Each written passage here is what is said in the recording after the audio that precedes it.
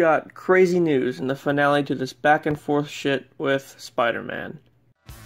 You were the girl that changed my world. You were the girl for me. You dropped the bomb on me, baby. You dropped the bomb on me.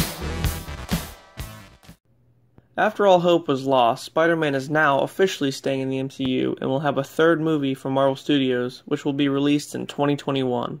And yes, starring Tom Holland. The news broke the other day when Kevin Feige made a huge statement. More or less, he was saying that Sony and Marvel will share Spider-Man, with him doing future crossover MCU films and his own Spider-Verse movies at Sony, which means we may get him in another Avengers movie, and he might still pop up in Venom 2. We don't know. But this is definitely a win for us. Let's just see what happens next.